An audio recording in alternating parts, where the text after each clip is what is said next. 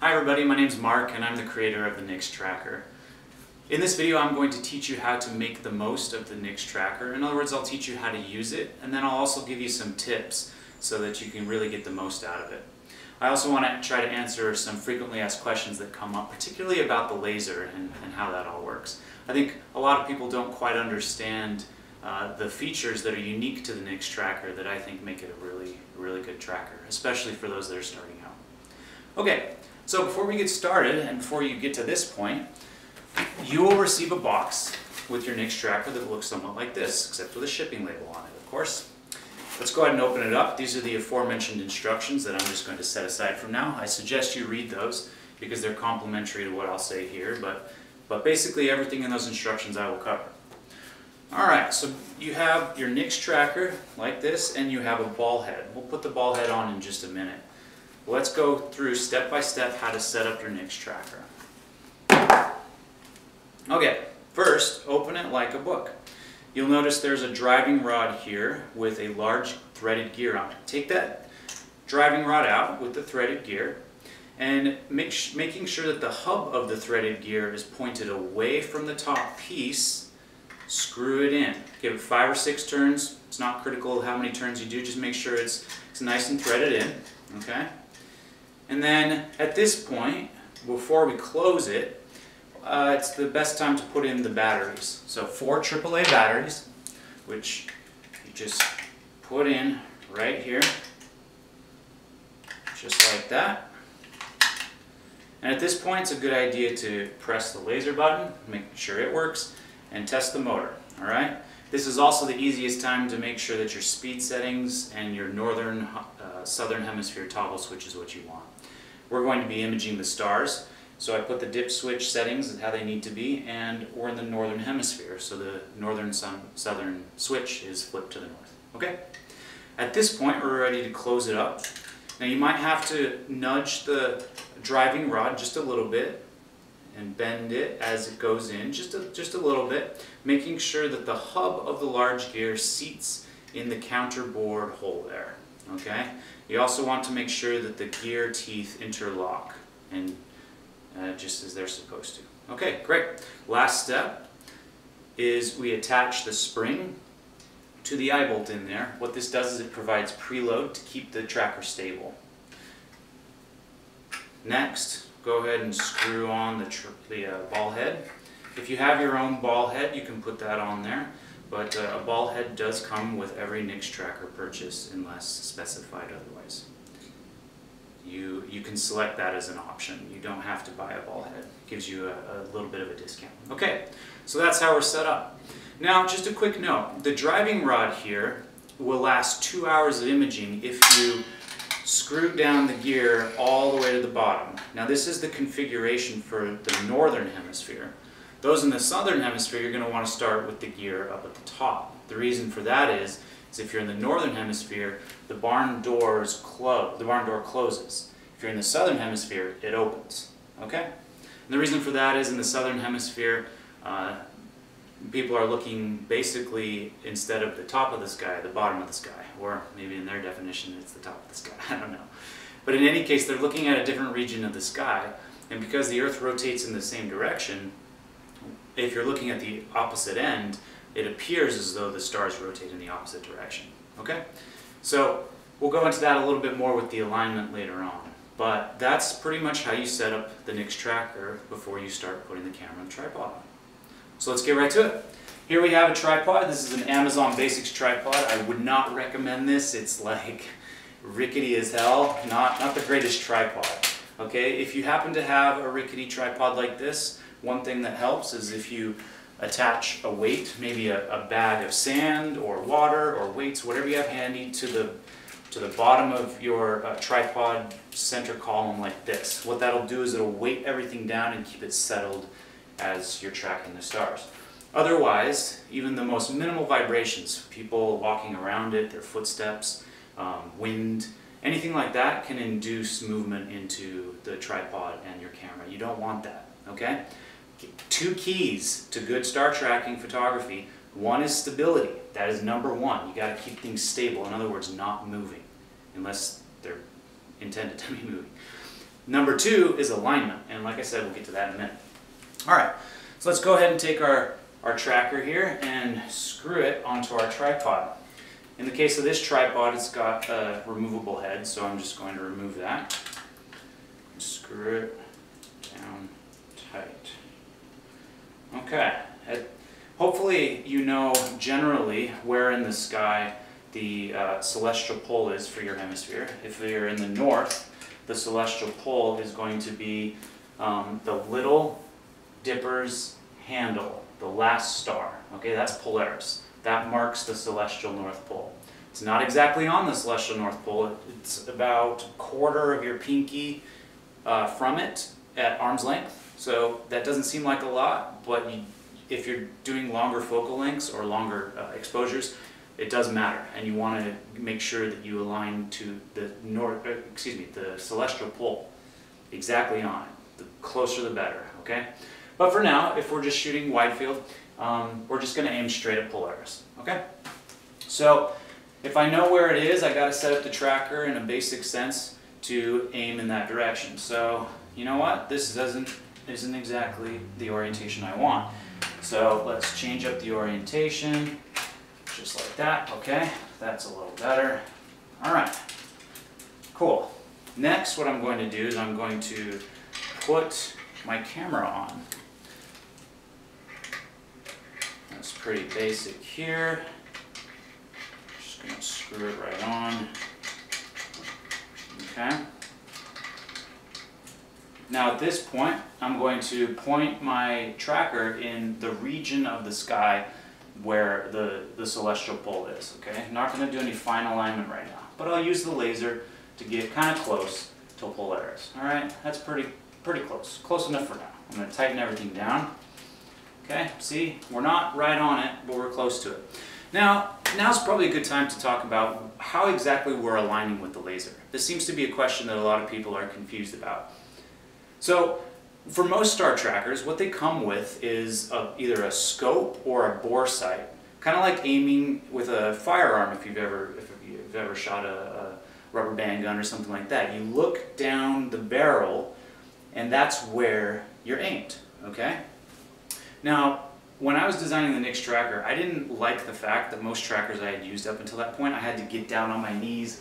I had to, just like put my neck at weird angles, and at the middle of the night when it's cold and you're on concrete or gravel, it's just not very comfortable. So I had seen somebody use a green laser for alignment, and it just seemed beautiful because lasers, you just press the button, no getting down on my knees, just press the button, and you'll see in the night sky these nice bright 5 milliwatt green lasers will look like a lightsaber because they illuminate all the particles in the air. Okay, and so, but how do you align to that? At what point of the laser am I supposed to point to? Or what point in the laser path is the place that I'm aligned to? Well, that's easy. It's where the laser seems to disappear. It's not that it's disappearing, it's that it's asymptotically approaching that point the farther out you look, okay?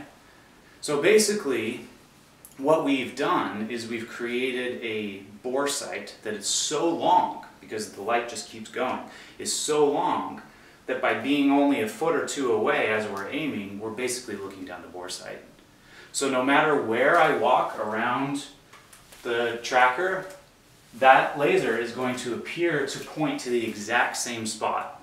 And that just makes alignment really easy. In other words, where the laser points is where you want to align to.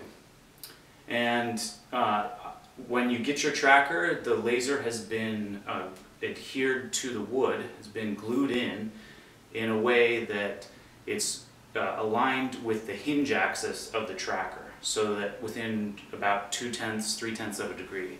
So that means that the laser and the hinge axis are pretty much the same. Okay? So hopefully that makes a little bit more sense. If it's still unclear, shoot me a comment or shoot me an email, and I'll try to explain a little bit better. But get out there in the night and test it out, and I hope you find that it's as easy to use as I find it. Okay, so back to setting up. All right, so next thing I'm going to do, now that the tracker is in the vicinity of the celestial pole, is I'm going to set my camera to where I want to shoot. Alright, so let's just say I'm going to try to shoot the core of the Milky Way about like right there, alright? Something like that. And at this point I've set my camera to shoot with raw images because I don't want the camera compressing into JPEGs because that introduces all sorts of artifacts. In post-processing you want raw data. So I've got raw mode set. I'm shooting at 1600 ISO, which I think is a pretty good place to start. And I've set my exposure time according to the exposure table. Okay? Now just a quick note about this. This is a Sony Nyx 5T, not the greatest camera for astrophotography, but it's compact and fun. I like it. It's a pretty good camera. Problem with it is that it's a crop sensor. I mean, it's not a problem, it's just a consideration. Crop sensors are smaller, and so therefore it's as if you're imaging just a portion of the image coming in from your lens. And what that kind of feels like is that you're zoomed in. In other words, for the lens focal length, you're going to need to apply a crop factor. For Sony cameras it's 1.5, for Canon cameras I believe it's 1.6, for Nikon I think it's also 1.5. In any case, you have to look it up for your camera. But if this lens here says 19 millimeters, if I'm on a crop sensor, that means the effective focal length, the focal length that I need to use to calculate my exposure time, is 1.5 times 19 millimeters. So basically 30 millimeters, okay? So I look at my exposure table, I look at 30, and it's recommending about 80 seconds exposure. Now when you're first starting out, I would have this, just have it. So I'm going to do a 40-second exposure or so. And the reason for that is you just want to get familiar with how things are working, and you want to get good at aligning. Aligning can be kind of hard. So start easy and then work your way up. Okay? Alright, so now that we've got the camera pointed at the region of sky that we want to image, and everything else is set up, we want to now do our fine alignment. Okay? Now again, you want to make sure you're hitting the celestial pole as closely as possible. But for now, I'm just going to hit Polaris in this wonderfully accurate map of the stars. We're gonna just hit Polaris, okay? For a focal length, an effective focal length of 30 millimeters, you know, it's less important to get the alignment right on, especially if you're not pushing your exposure time very, very long, okay? So, we notice we're off, so I'm going to now take the time to fine align, loosen things up. Cool, I think we're there. Now, before you finish, you want to do the pinky test, okay? The pinky test is just a light tap. That means when you take it off, the tripod and the tracker and the camera are still pointed to where you think they should be, okay? Last step is we turn the motor on, make sure it's going, and we start our images. Now, well, I shouldn't say don't, but it's best if you can start your imaging with a remote, okay? Because when we press this, we're going to induce vibration into the whole setup, and we don't want to do that. So maybe put it on a timer or use a remote to start your imaging, okay? And again, while you're imaging, you don't want to disturb the tripod or the camera or the tracker. You want to make sure that people aren't walking in the close vicinity of it. You want to make sure that it's shielded from the wind as much as possible. And you want to make sure that everything's settled. So shooting from a building is not a great idea. Buildings sway and move. You might not notice it in your day-to-day, but they do quite significantly. You don't want to set it on grass, which can settle and move. You want to set it on something firm, like a stone, like a big rock, or concrete, or something of that nature, okay? So, I'm not going to go over the post-processing at all, but once you get your images, you download it to your computer, and then you can start with the whole post-processing journey. That is a skill that you're going to have to take time to develop, but people often use tools such as Deep Sky Stacker, which will stack all your frames and align them. People often use Photoshop. Those are some of the more budget-conscious options. But then if you are wanting to do more processing, there are programs like PixInsight, which are a bit more expensive. In any case, there are lots of options and lots of tutorials and lots of websites out there that will teach you how to get the most out of your data. But the Nyx Tracker will help you to get good data in the first place. Okay, so let's just say we're done taking all our pictures and we're good to go. So I'm going to tell you now real quick how to break down the Nyx Tracker. Okay, kind of in reverse. I'm just going to take camera right off.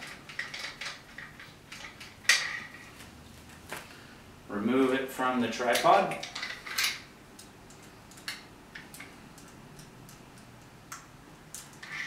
Okay. Remove it from the tripod. Just like this. I'm going to unhook the spring. Okay. Just like this. Alright. And then open it like a book. Unscrew the driving rod. Spin the gear back to about the center position in the driving rod. Now before you clip it to the stowage clip right here, I'm just going to put it in the top piece to make sure it fits correctly. Okay? It looks like I need to screw the large gear down a little bit more so that it will fit correctly in its stowage compartment like that. Okay, and I take it off and I put it in there. Just like that. Close it on up. And your Nyx Tracker is good to go.